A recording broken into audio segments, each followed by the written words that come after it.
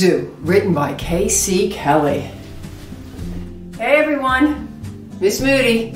You know, in times of quarantine, we really do have to use our imagination. Look at that giraffe. Oh, could you imagine really seeing it? Hopefully someday we'll get back and we will see these kind of things. All right, hope you enjoy.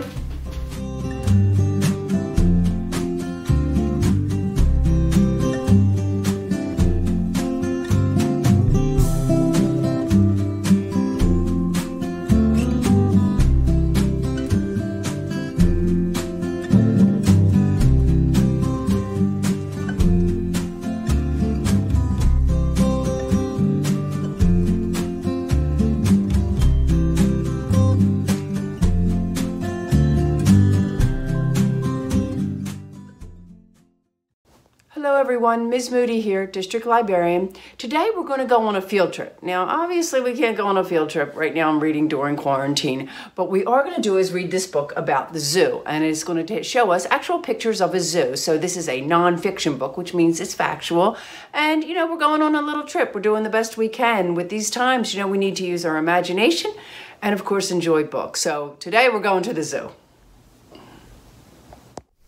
Zoo. Written by K.C. Kelly, read by Ms. Moody. Zoo.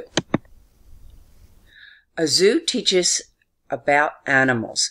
Let's visit a zoo today. This zoo has many animals. What will we see first? Amir and Penny spot an ape.